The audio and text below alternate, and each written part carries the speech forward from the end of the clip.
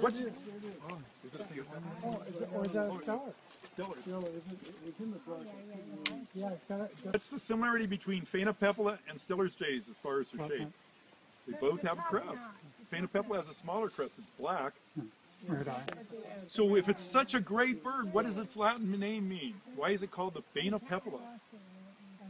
Beautiful cloak! It's got this cloak that is just iridescent. It's the most spectacular bird that is, and that word means beautiful cloak.